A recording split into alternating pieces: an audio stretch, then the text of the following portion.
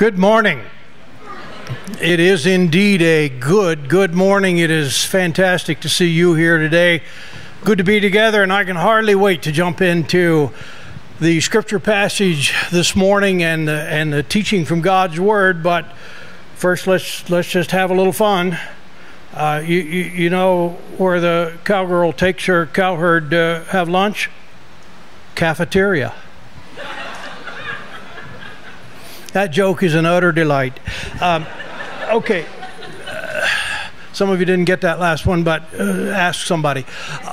It's fantastic to have you here today, and I'll set you up on a plan I have. We'll see how it works out. But here's my plan.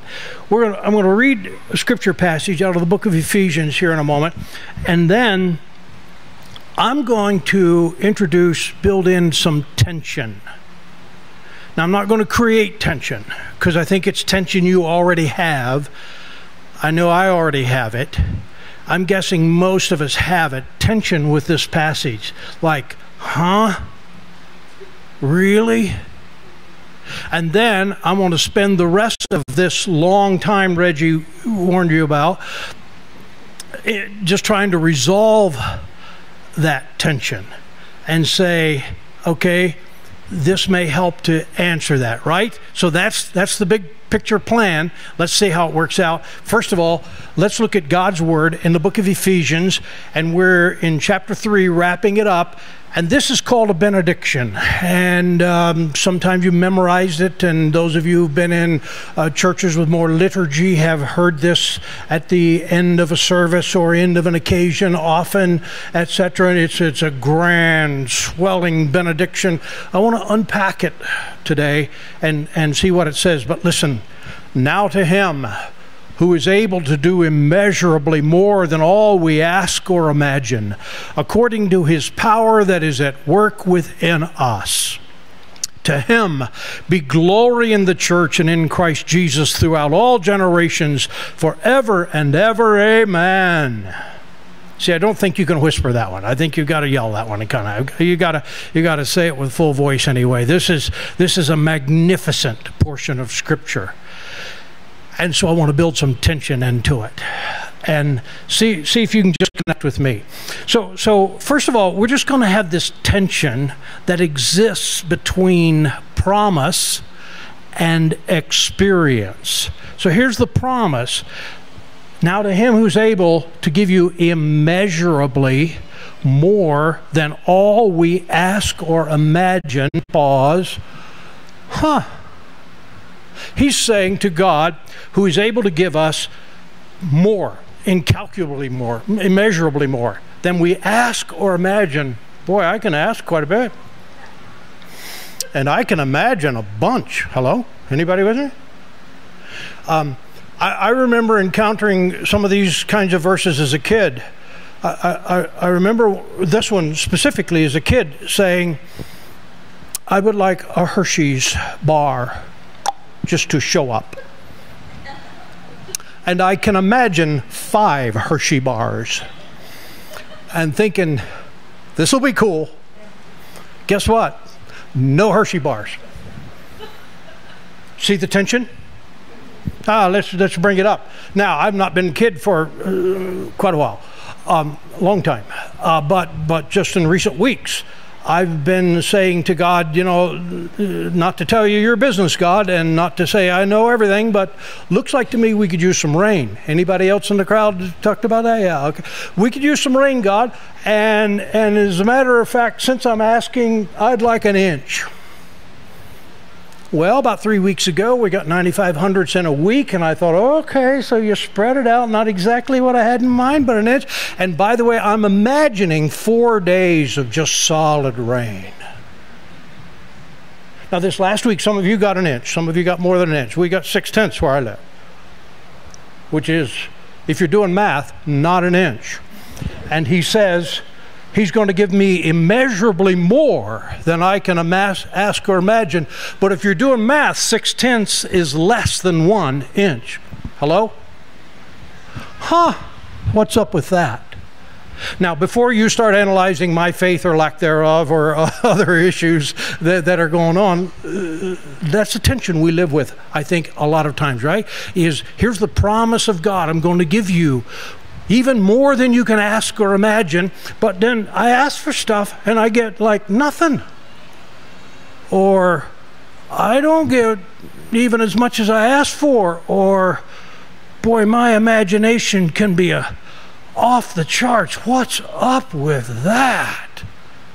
Well, I think the rest of this passage actually explains that. And now my job is to see if I can adequately unpack that enough to say, this may be. I'll tell you up front, I probably don't have, let's take the word probably out of that sentence. I don't have all the answers to this. I'm just, you don't know what you don't know, but I'm pretty sure I don't know all the answers to this. Because he's God and I'm not, and neither are you. Smile. See? And we all have limited knowledge and perspective. Amen? So see, we're in this boat together. But here's some clues, I think, that will help us. So let's go to the next one, and that is that he's going to do this immeasurably according to his power, he says, that's at work within us. Last week we talked about this whole idea of the power of God released by his Spirit that connects with us and dwells within us, and it is at the core of our inner being. He says, I want to give you power in your inner being. And then he says, so that Christ may dwell in you. It's his power, it's with you. Now, so this phrase at once lifts the limits, because if it's only my power of my inner being at its best, that certainly has limitations.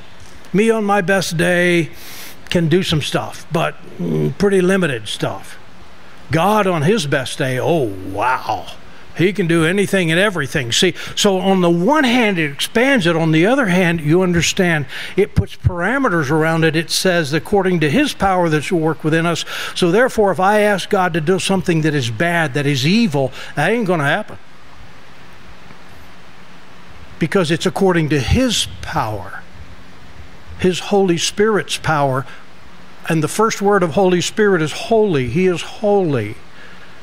He is a God that doesn't sin, and therefore, according to his power, it's going to be good. Also, according to his power, we're going to get into this a little later, but his power is not always immediate as I want it, in my impatience. His power is sustaining and durable forever and ever. And I got to tell you, I would rather have answers tomorrow than forever. Anybody? But this, he says, I'm going to do immeasurably more than you can ask or imagine according to the power that is within you. So again, on the one hand, this really raises the bar of what could happen immeasurably more. But it also says this has to be in God's power, which is always in God's will and always in God's timing and in God's direction. Let's expand on that. The next one, for his glory, and I just put this much up, but for his glory in the church and in Christ Jesus, for his glory. See, a lot of the stuff I ask for is for me. That remind you of anybody you know, or you have a mirror? See, a lot of the stuff I ask God for is for me. And he says, I'm able to do immeasurably more than you can ask or imagine. A few weeks back, Pastor Tom talked about, taught us a message, a great message. I'm still just parts of that's just going through my head every day, but about it's more than you think. And so I just played off of his title and said it's more than you can imagine. Well, he's saying it's for his glory. So I got to tell you, when my imagination runs wild, a lot of time it runs wild over me stuff. What would it be like to be a billionaire? You know, I hear about one of these guys, whatever, sometimes they may. Wow, what would that be like? And that's imagination. Trust me, that's imagination. See, you understand? What would it be like to be able to dunk? That's imagination. Well, you know, what would it be like to? You understand that? But he's saying more than you can ask or imagine, according to his power that's at work within you, and to his glory. That's his fulfillment, that's his height, that's his perfection, according to God's glory in the church and in Christ Jesus. So now we're getting to say God's going to give us even more than we ask or imagine. See, I got to tell you, as a kid, I imagined a lot of stuff I want now. Some of that stuff I look back and I imagined that I might want to do and could do at some point, thinking, thank you, God, you didn't let me do that. That doesn't seem meaningful, and now I don't want to do that. Some of that was good, and a lot of it actually I've been able to do. But frankly, I got to be honest, I never imagined what God would help me to do in his kingdom. Never imagined that. I've been privileged to be in ministry for almost all of my adult life, just say it that way, and have personally interacted and led organizations where we've had over 50,000 people in my lifetime, in my ministry, over 50,000 people who've made first-time commitments to follow Christ. I never imagined that. That's beyond my imagination. Whoa. No, totally, I didn't do any of the heavy lifting. God did all the heavy lifting. Please understand that. And sometimes I didn't do any lifting at all. It just happened to be there. But he allowed me to walk and work through that. That's been beyond my imagination. Are you starting to see what I'm saying here? See, to start with, I imagined all these amazing things that I might do for me, and God is saying, I'm going to let you do things that are beyond your asking. I didn't ask to do that. I should have. I look back and say, I should have been asking to do that, but I didn't ask or imagine that big. And God said, watch this. I'm going to blow your mind. See, God is saying, for his glory in Christ Jesus. Now let's go to the next one. And we're going to spend some time here. For next generations, he said, and forever and ever. Now to him who's able to do immeasurably more than you can ask or imagine, according to his power that is at work within you, for his glory in the church in Christ Jesus, for generations and forever and ever. Amen. Now we're starting. Here's a key factor of the reason that we have tension. Well, let me just tell you a horse story, and it'll tell you that. So I was just last week on a trail ride on one of my horses, and came to a place I've been there many times before, and you've come down through a deep draw, maybe a canyon, whatever, and you've gone through a tight trail through some trees and stuff, and you're back up and you're coming up the other side, and it's a pretty steep climb, and about halfway up there's a cow trail that goes off to the right. It's a much better looking trail, and it's much more gentle, and it's obvious, and a horse will almost invariably say, let's do this, and want to go to that right trail. And I totally get that, because for the next 20-30 feet that looks like the best trail. And my observation of horses, while I think they're quite smart, is they typically aren't long-term thinkers, and the next 20 or 30 feet is more appealing to them than the next 2 miles. There's a point in this story. Hang on. I've been on this trail a number of times. I know that trail, when you go there, because I've let horses do that before, and just literally, just within about 30 feet, that trail gets under trees and stuff where, a cow critter can walk and maybe get a back rub, but a horse with a rider, this is not going to happen. And at that point on that trail, to get out of it and back to the other trail, you have to turn and go up a very, very steep bank to get back up to that trail, which I've done a few times, because I was just relaxed and let the horse do what he wanted to do, and thinking, uh-oh, no good. So now I come to that why, and the horse's tendency is, that looks good and looks like less resistance, and so I just give a little gentle leg pressure, rein pressure, and just say, no, we're on this trail. And the horse is always like, this idiot.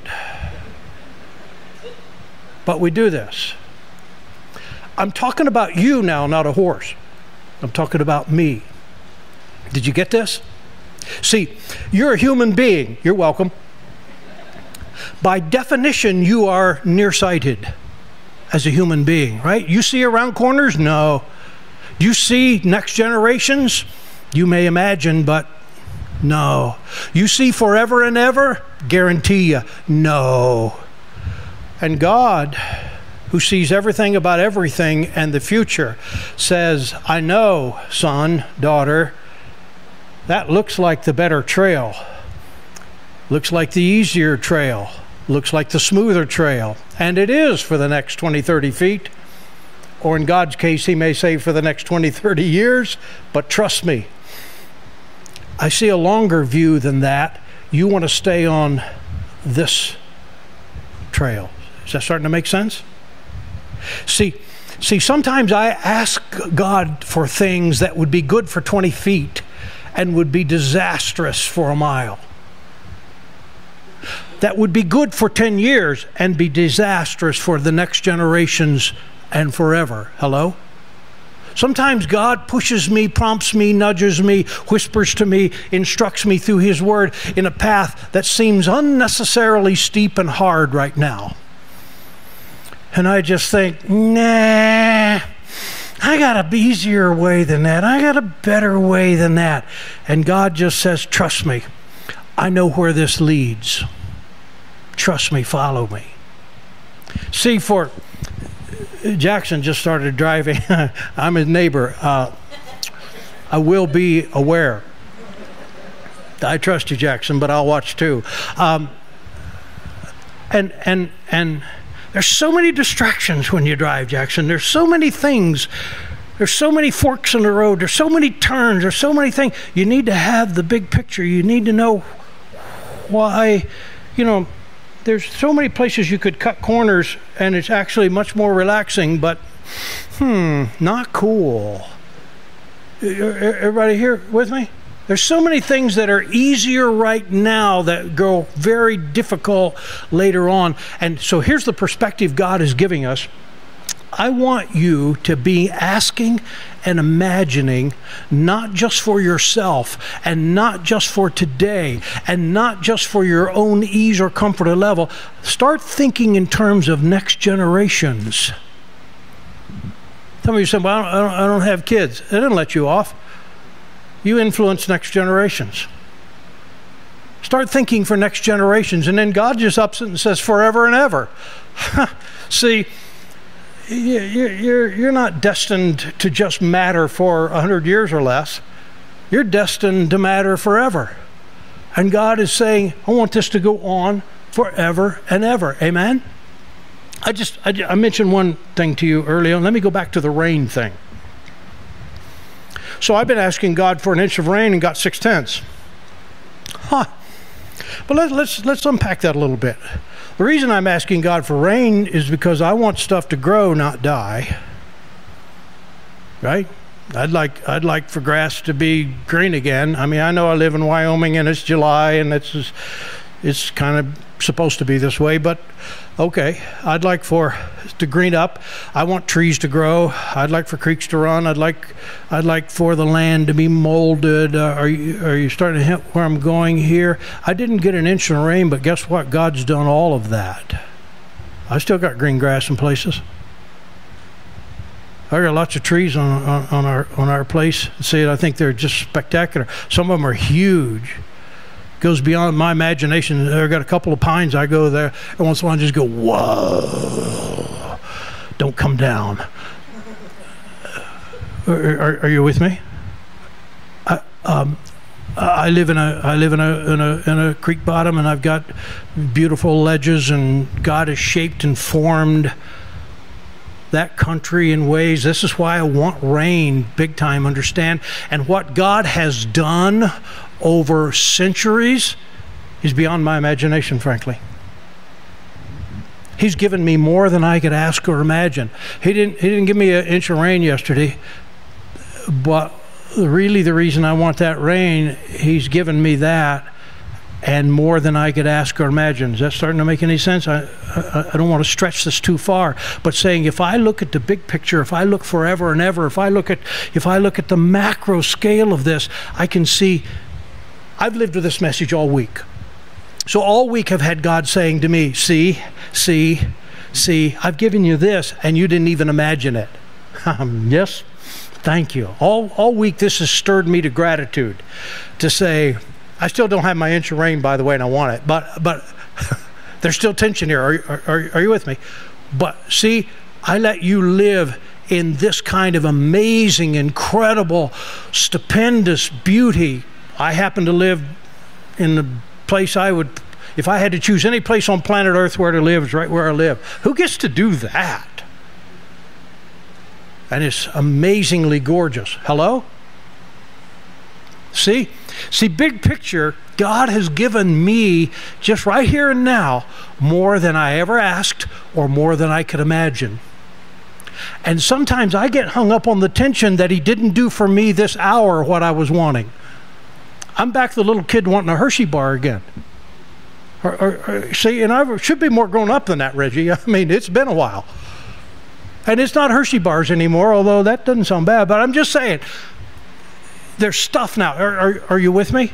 See, we get such a limited, short-term view and say, God, because you don't give me everything I asked for or imagined now, you must not be keeping your promise. And God's saying, really? Have you looked around lately? Have you seen everything I've given you? Oh, wow. See, I happen to have a couple of grandsons here live in the audience today, and I get to thinking about what can happen through generations. Thinking what God has allowed me to see, what God has allowed me to do. And I just get so excited about what God is going to do through them. And maybe someday through their kids. And maybe someday through their kids. And we all know I'll be in heaven somewhere, maybe being able to look down on that. But I just get excited about God's going to do more than I've ever asked or I've ever imagined, because we're just going to keep proliferating this. We're going to keep spreading this. We're going to keep watching this happen. Amen? I love everybody who's here today and everybody who comes to the church. I really, really do. But I just especially get excited about the kids and the teenagers we have here, preteens and teens, and those of you in your 20s, etc. I'm just saying, whoa, how incredible, exciting it is to see what God's going to do through you. I mean, He's going to do more than we ask or imagine. God has such great things. Now, if you're an old geezer like me, you say, oh boy, I don't know about this next generation. Get over that. Here's what I will tell you. They'll make at least as many mistakes as you did. You hear what I just said? Smile about that. They'll make mistakes. They'll learn from them. In fact, they have tools to learn more quickly than you did. And many of them are smarter than I was. Hello. See, and so you love them and pray for them and give advice when asked in short doses, and then be quiet for a while. That's great advice, by the way. And watch what God can do through their lives. Tell them stories. They'll pick up on the meaning of those stories like you wouldn't believe. And I'll just say to all of you young people, unbelievable what God can do through you, more than we can ask or imagine. See, when you get so old, you just say, oh, God, just let them get out of the house before they hurt each other. Oh, God, just please let them graduate high school. Oh, God, keep them out of jail. I got to tell you, God has higher aspirations than all of that. Right? God is saying, you ain't seen nothing yet. His grammar's better than mine, but I'm just saying, God is saying, wow, watch what's going to happen. And if I can be a bit player in that, if I can influence them, if I can encourage them, if I can open them up, hallelujah. And the best thing we can give to them is praying. I'm going to ask God to bless them. When I wrap up here in just a very few minutes, actually, I'm going to pray that kind of a blessing, that in your life and in your generations and forever and ever, God will do more than you can even imagine, let alone ask. See, I want to have faith in that. I want to have confidence in that. So I'm going to give you 2 homework assignments. I know school's out, but whatever. One is, reflect this week, God, what have you given me that's better than I even imagined?